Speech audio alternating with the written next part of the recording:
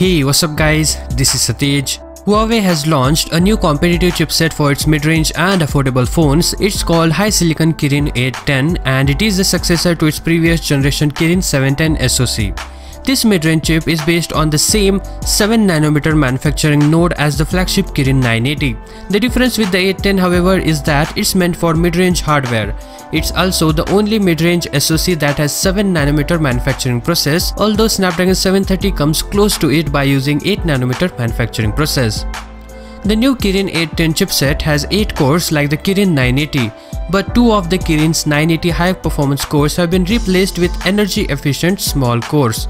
So Kirin 810 features 2 ARM Cortex-A76 chips that are both clocked at an impressive 2.27 GHz. Those 2 chips will take the bulk of the heavy lifting, but they will also be accompanied by 6 Cortex-A55 chips that are all clocked at 1.88 GHz.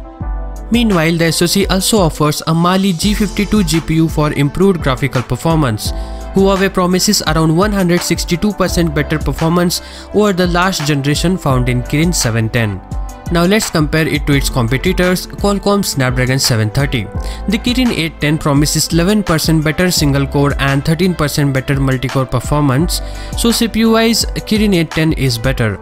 It's unclear if this will be Huawei's last ARM design chip after the chip designer cut ties with Huawei last month. GPU-wise, the Mali G52 MP6 should outperform the Adreno 618.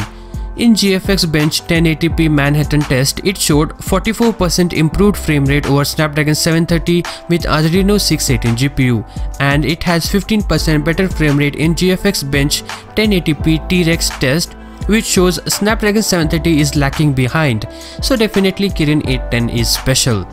Additionally, this new chipset will enhance gaming experience with system-level AI FM scheduling technology, GPU underlying driver upgrades, GPU load optimization and HD game effects optimization.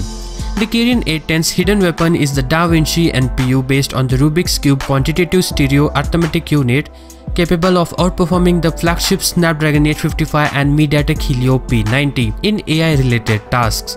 It got a score of 32,280 points in the AI benchmark, which proves it's better than the Snapdragon 855 and P90 in AI processing. Not just that, the NPU has been put to work in other areas as well. It's supposed to help the GPU, CPU and memory communications faster and run more efficiently to ensure stable performance for long period of time. The AI system can predict GPU overload and adjust frequencies accordingly. It also tracks frame rate fluency and touchscreen input changes in real time. On image processing side of things, Huawei is particularly proud of its flagship grade image vision processing and image sensing processing, which upgraded pixel processing unit, improved white balance algorithm and noise reduction in raw image processing. It should help the camera deliver more detailed low light images.